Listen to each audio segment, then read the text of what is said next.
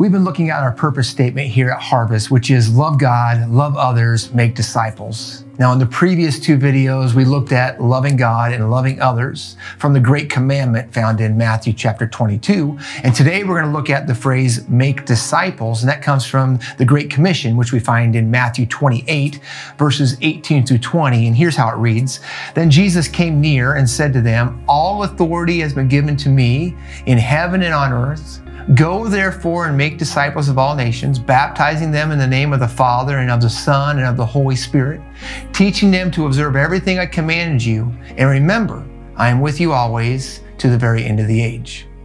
So when you use the word disciple, I understand it's a churchy word. We don't really use it in our culture very much right now. So what is a disciple? Now, a disciple, in the easiest definition I know, is a learning follower. So a disciple of Jesus is a learning follower of Jesus. It's someone who has decided to surrender their life to Him, to His teaching, and now they're choosing to sit under His teaching and learn what life should look like and be like according to what He tells them as their teacher. Jesus says to His disciples, follow me.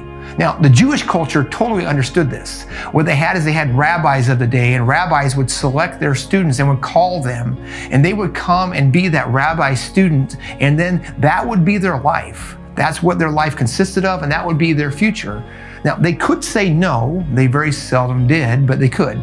So Jesus calls the disciples, and we think, oh man, He called 12 disciples. Well, those are the apostles. Jesus actually called thousands of disciples. Some followed, some didn't. Following Jesus, though, is an invitation that's for everyone. It's not for a select few. Every believer in Jesus Christ is a disciple biblically. But if you say yes to being a believer, yes to being a disciple, then making disciples, passing that on is part of the job. So every believer is capable of not only being a disciple, but also of making disciples. Maybe you're like, I can't make disciples. I don't know how to make disciples. I'm not good with words. I don't have the personality. And Jesus says, I've given you everything you need to do this. What do you need? Well, you need Jesus, you need the Bible, and you need the Holy Spirit. And those are all things that God has given us. There are no experts in making disciples. As a matter of fact, everyone on this earth are just a whole group of novices, and the only expert in the whole room is Jesus. And so what we have to do is we have to trust Him. We have to trust Jesus, trust the Bible, trust the Holy Spirit, rely on Him. Now, one of the things I love to work with and work on is what I call a 15-second story. And I think this is very beneficial for us in our life, and it can be beneficial for you every day in life. And this story can continually change. Here's what a 15-second story looks like. It starts with this statement. There was a time in my life when I was, and then there's two blanks. You fill in the blank with two things. And the next thing you say is, then I turned and I trusted in Jesus. And then you say, now my life is changed forever and I have two things. And you end the conversation with, do you have a story like that? It's a 15-second story. It takes 15 seconds. Here's what mine would sound like. There was a time in my life when I was searching and I was depressed.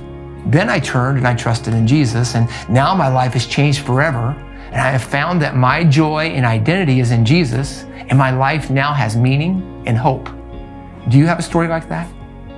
Now, I love this approach because it can change with what's going on in my life, of different things I am, of different conversations I'm at. And what it does is it tells people the hope that I have in Jesus, where I was, what happened, and how I came to Him, but also gives people the opportunity to engage in that and tell me their story. You see, being a disciple and making a disciple is really not that scary. We make it harder than what it is. It starts and it's built on you sharing with others what God is doing in your life and what God's Word says. And I believe if we will truly love God with all our heart, soul, mind, and strength, and then we will learn to love other people like we love ourselves, I don't think being a disciple or making disciples is even an issue. I think we will naturally find ourselves sharing our faith with our friends. We will naturally find ourselves helping them be followers of Jesus.